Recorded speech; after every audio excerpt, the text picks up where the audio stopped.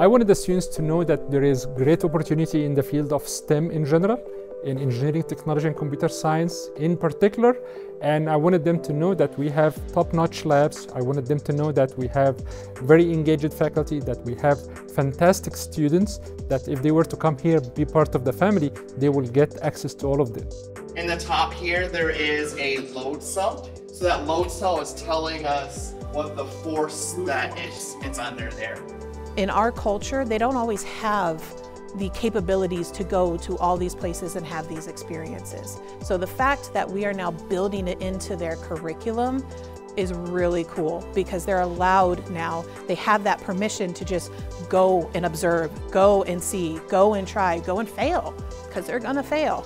But then they're gonna know, I tried it, it didn't work out, so I know that's not for me. But it's just opening a lot of doors for them. 3DE is really important. It's really getting me out of my comfort zone. You know, we're working in groups, presentations and stuff, stage fright, and that's really helping me.